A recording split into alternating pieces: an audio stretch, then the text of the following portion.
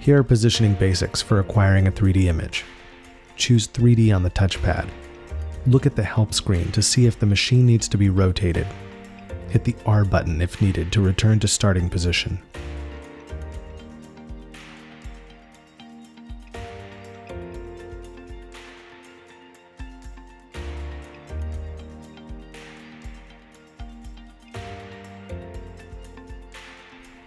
Confirm desired volume size and correct patient size have been selected on the touchpad.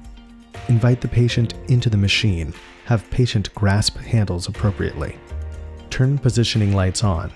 Center the patient with the vertical positioning light on the philtrum or the dip in the lip. Raise or lower the machine so that the lower horizontal positioning light is below the tip of the chin. Raise the universal bite block to height of patient's mouth. Then, lock the positioner. Have the patient bite correctly into the blue foam. Close temple supports completely to hug the head and forehead support until it gently touches the patient. Hold exposure button until 3 beeps are heard.